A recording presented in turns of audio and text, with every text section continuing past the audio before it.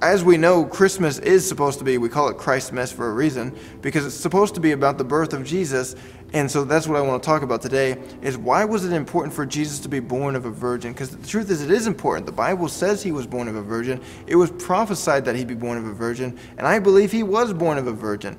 But there are Christians out there who believe that he wasn't, right? They say, that's impossible, right? We know how babies are made. They say Mary must have been with a man at some point in her life. This is what some Christians believe, because they claim it's impossible for Jesus to be born of a virgin. And I would agree with that, right? It is impossible. But the thing is, that's the point. The point, I believe, of the virgin birth was to make it very clear to everyone, to be a clear sign to the world that Jesus was not just another normal person, that there was something supernatural about what was going on.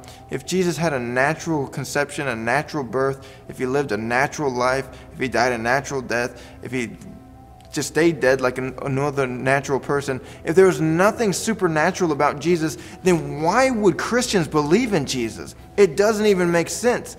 I could claim to be the Christ or something like that. If I don't show evidence that I was anything more than just another normal human being, then you would have no reason to believe that I was anything more than just another normal human being. And the truth is, I'm not the Christ, by the way. I believe Jesus was the Christ. I believe he was the one sent from God. So the reason that Jesus was born of a virgin, the reason that Jesus performed all these miraculous works, the reason that Jesus died and rose from the dead, one of the big reasons for these things is because it became a clear sign to everyone that Jesus really was who he claimed he was, that he was more than just a man, that he was the Son of God.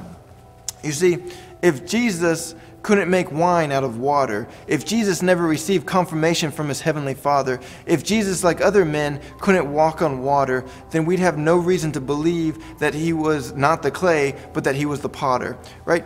There you go, there's your Christmas wrap. So anyways, the point is, if Jesus didn't do any miracles, we'd have no reason to believe that he was anything more than just another human being.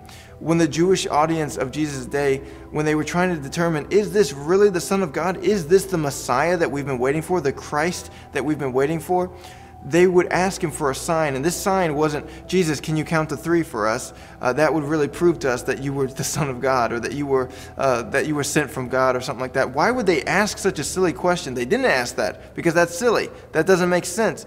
They asked him for a miraculous sign, something that no one else could do, something that would be impossible for mankind to do, because then that would prove that he wasn't just another normal human being. That would prove that he really was who he claimed he was, that he was from God. In fact, Nicodemus in John chapter 3, he said, I know you're from God, because no one can do the things that you do except he be from God. They were clear indications. When he rose people back from the dead and brought them back to life, when he healed the blind, when he healed the lepers, when he himself rose from the dead, these were clear signs to everybody that Jesus was more than just another normal human being. He was who he claimed he was. There was something supernatural about him. He was doing things that were impossible for mankind to do because he was not just a man. He may have been fully man, but he was also fully God, the hypostatic union.